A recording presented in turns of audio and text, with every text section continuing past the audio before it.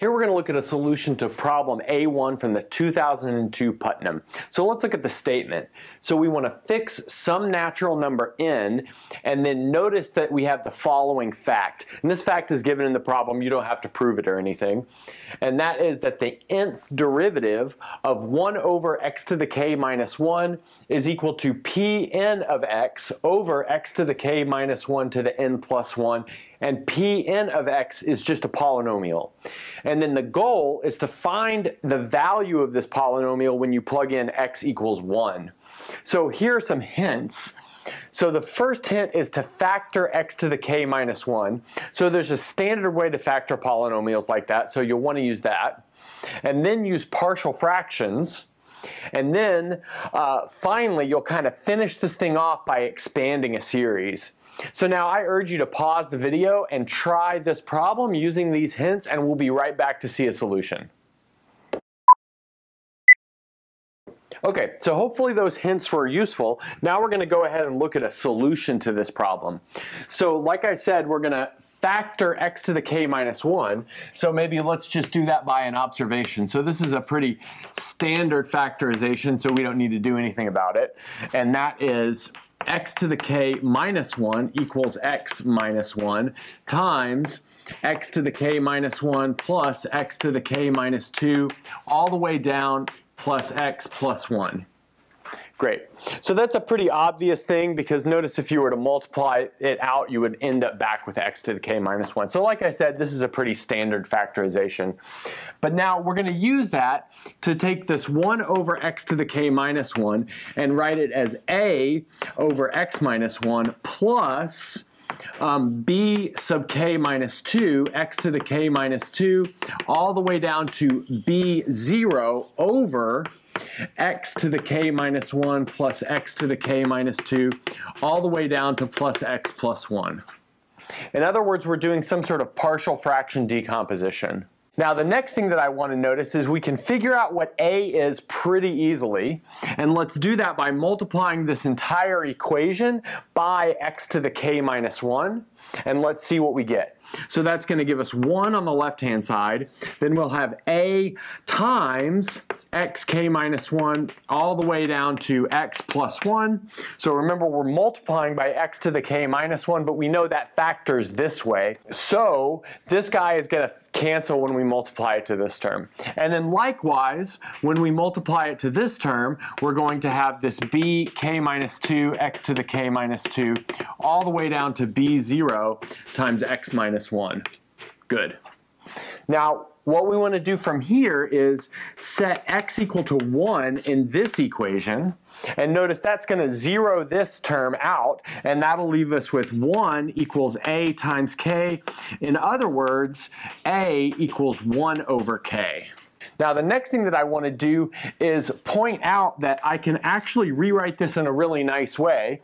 So this is 1 over x to the k minus 1 equals 1 over k over x minus 1, but then this thing is continuous and differentiable. It's actually infinitely differentiable at x equals 1. So I'm going to rewrite this as f of x, where f of x is actually very, very nice. So actually, where f of x is infinitely differentiable at x equals 1. And so that's actually pretty easy to check from here, because we don't have an x minus 1 in the denominator of this. There's nothing going on wrong there, and this is a rational function. So it's easy to know something about the differentiability of rational functions. And what I really mean by this is that the nth derivative of f evaluated at 1 exists and is finite. Well, we don't really need to say and is finite, but I'll put it in quotes just to make it a little bit more clear. Okay, good. So I'm going to go ahead and bring this up, and then we're almost done actually. So on the last board, we took this 1 over x to the k minus 1 and we wrote it as 1 over k over x minus 1 plus f of x, where f of x is an extremely nice function at x equals 1, and that was easy to see given the fact that it had this nice structure as a rational function. Okay, now from here what I want to do is take the derivative of both sides, and in fact the nth derivative of both sides, because that's kind of our goal here. And notice that that is going to give me the following nice formula. So it's actually pretty easy to take the nth derivative of this. I'll just write it down real quick. So I'm going to write this 1 over k out front of everything, and then I'm going to have a minus 1 to the n, and then an n factorial, and then this is going to be x minus 1 to the n plus 1. So now let's talk our way through that. So maybe we could rewrite this as 1 over k x minus 1 to the negative 1. And now notice if I take a first derivative, I multiply by negative 1. If I take a second derivative, I'm going to multiply by negative 2. So the negative signs cancel, and then we're left with 2 times 1. If I take a third derivative, I multiply by negative 3. So I'm left with an extra minus sign, and then I have 3 times 2 times 1. And so this formula is kind of arising out of that. Great. And then we can write this as the nth derivative of f evaluated at x. So now what we'll do is we'll notice that p sub n of x is going to be equal to this nth derivative here multiplied by x to the k minus 1 to the n plus 1. But notice this nth derivative is just this object over here. So what that tells me is p n of x is going to be equal to x to the k minus 1 to the n plus 1 times this. But I'll go ahead and distribute it through both of those terms. So that's going to leave me with an x minus 1 to the n plus 1 in the denominator. And I'm kind of reordering things here. Minus 1 to the n factorial over k. So that's what I get if I let it multiply this first term. And then letting it multiply that second term gives me x to the k minus 1 to the n plus 1 times the nth derivative of f. Okay, good. Now, the next thing that I want to do is use that factorization we used at the very beginning to simplify this.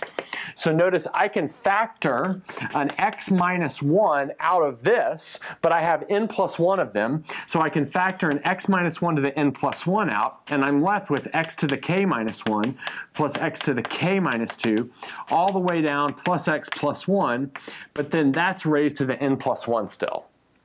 Good. And then I have minus 1 to the n factorial, and then downstairs I have x minus 1 to the n plus 1. And then still I have this thing over here, which is x to the k minus 1 to the n plus 1, the nth derivative of f evaluated at x. Great. Now what I can do is I can just cancel these two out. So this cancels with this. And then evaluate at 1. So notice if I plug 1 in here, this is going to become k. So I'm left with k to the n plus 1. So I'll go ahead and write that. And then if I plug 1 in here, I get 0. If I plug 1 in there, I know that exists and is finite. So 0 times something that exists and is finite is 0. Now I've got a k in the denominator that I lost.